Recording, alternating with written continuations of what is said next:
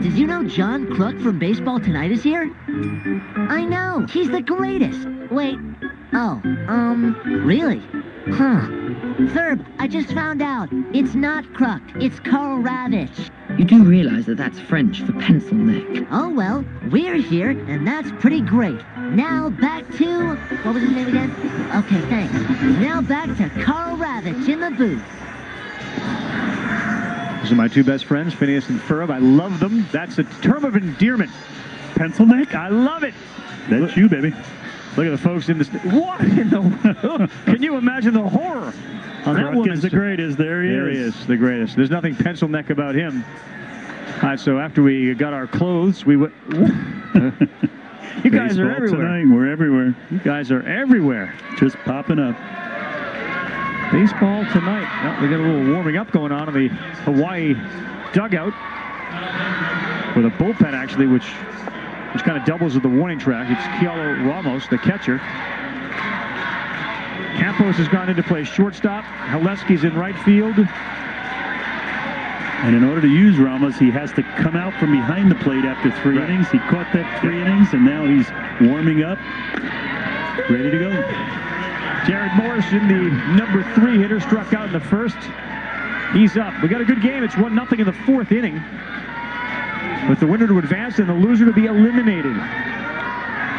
Dane Canichero's pitch, driven to left field, and it's going to get down, and it's going to go all the way to the wall. Shiro Bamiyaga picks it up, but a hard hit ball by Jared Morrison and a lead-off double. On an inside fastball, Canichero wanted to throw it in. I think he made a perfect pitch. Morrison was right there with a very small stride and a stiff front leg that drove this ball by the left fielder on one hop for a 2-base hit. Good start here for Ohio as they try to add to that 1-0 lead, having not given up a hit.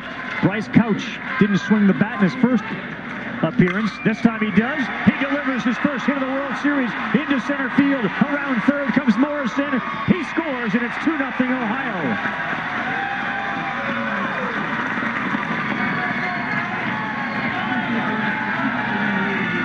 That's a big hit for Couch, who had been 0 for 8 in the Little League World Series and the 4-hitter. You get him going, this team will be tough to stop. Fastball away that he drives right up the middle. The story of the game has been the Robinson brothers, Ryan with a home run and Brooks throwing a no-hitter so far. 2-0 Ohio, chance to add to this lead with Robinson swinging foul off his foot, so he'll stay in the batter's box. This was the home run swing, Bobby. Yeah, Ryan Robinson has a home run swing every time, and once again, this Ohio team has very short strides so that they can get the foot down and get that front leg firm to allow them to open up their hips and throw the bat through the ball. And now with the warming up of Ramos, there's obviously a new catcher in there. That's Kamana Bartolome, who we saw play catcher in the New Jersey game. Driven to left field and another hit for Ryan Robinson. Stopping at second base is Bryce Couch. The Robinson show is continuing. And for the folks who watched the game at the beginning, we saw a wonderful fastball thrown, and it was on the outside part of the plate by Canichero. Now he's trying to move that ball inside, and this Ohio team can hit the inside fastball. Manager is she. Where's the last pitch? Where's the...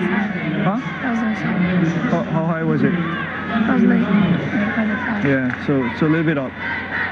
And just hit your spots. Okay? Hey, no problem. Hit your spots. Let's go. Go. Yeah, that ball was in. They thought it was a little up. Charlie Huff always said if it's above the knees, it's up. This is mid-thigh, and it's inside. It's even a little higher than that. It's belt high. And that really is a sweet spot for many Little League hitters, especially on this Ohio team. 2-0 Ohio, 2 men on. They've got 3 consecutive hits for Sam Scott. That ball is high, but too high to swing at. And Bobby, you talked at the top about the size of this team from Ohio. A lot of big guys. This one is certainly one of them at 5'8", 167 pounds. Very intimidating force from Ohio. They're all over 5'6". They're way over 150 pounds. They keep walking on up there, and you have a big strike zone as a pitcher, but you also know a mistake can wind up over the fence. Couch is on second. Ryan Robinson with his second hit is on first, and a chance for Ohio to break it open with one swing. Good block by Bartolome behind the plate. Very, very important to have that catcher back there, not let the ball get to the backstop. You have 2 balls, 1 strike. 54 pitches from Kaneshiro. His 55th is a big one, given the fact that he's behind 2-1, trailing 2-0 in the game. And there are 2 men on for Ohio. The pitch to Scott. The ball misses, it's blocked, and now the count goes to 3-1. You would think that we need a fastball in this count, 3-1. They don't have their 2 best pitchers, Bobby, and Shackles and Baniaga. One is eligible tomorrow, which again, with the win, is important against Georgia. The 3-1 off the plate, and it's going to stay foul. It's a good fastball. It beats Sammy a little in a 3-1 count. Sam Scott's up there now with no outs, thinking about another fastball he's going to get and how he could be on time. Manager Yoshi sends the signal in. Big pitch in this game, 3-1 to Sam Scott. Fouls it off, and the count goes full 3-2. He was on time for the fastball, but he threw him a 3-2 curveball. Just off the end of the bat. Little coaches conference. Right here. Just battle, head. Still move it. Come on. That's that small stride that they like to teach so that the head isn't moving. Just said your head is still moving. Calm it down. A double, a single, and a single in this inning. Fastball is high, ball 4, bases are loaded. Well, I guess Ramos is warmed up in the bullpen. Brian Ishii's going to have to make a decision here. Ramos is ready, like the running of the Bulls, to come through that gate, but the bases are loaded.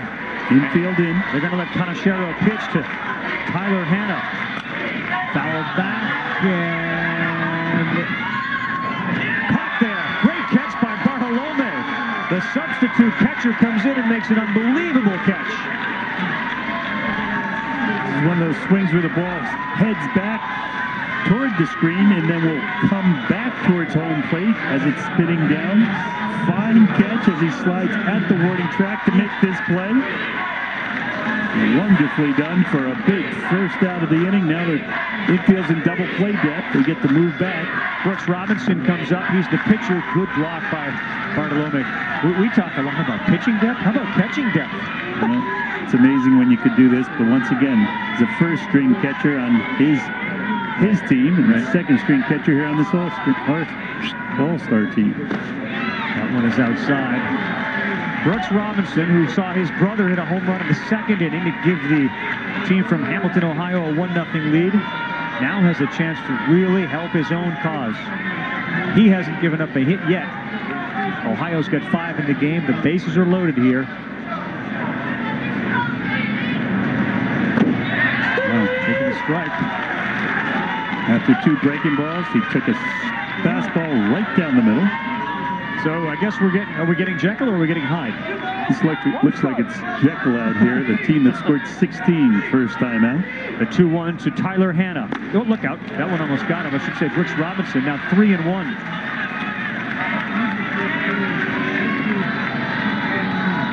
No anxiety on the Robinson family. And bases loaded is the most anxious offensive formation for families and friends.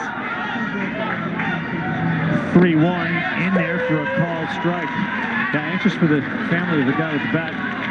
That'll be really a tough time for Mr. and Mrs. Kaneshiro watching Dane out there. Might be the pitch of the game here. Does Ishii, the manager, call this breaking ball, or does he call a fastball? 3-2, fastball. It's going to go on a play. Here you go. Or does he come back with a fastball one more time? We had 3-2 count, fastball down the middle. Here it is. Let's hit it. Manager Ishii will signal this sign into his catcher. Big decision. It's a little different sign than it was last, I believe. Unless it's just that right cheek that means fastball. The 3-2. Driven to right center field. It is deep. Off the wall. The runners are all bunched up on the bases. In comes Couch. Robinson comes in. Here's your play. Blocked at the plate. Safe. And advancing to second and third are the runners from Ohio. 2 runs come across and the pitcher delivers. It's 4-0. Bricks Robinson had a fastball on 3-2, fouled it fastball again, and did not foul this one off. Drove it into center field. One hop off the wall. He wasn't sure how to take his turn and where his other base runners were. As this relay comes in, Cowell gets it, throws it home, almost bang, bang. Ball gets there a little late to score the runs, and we have a pitching change.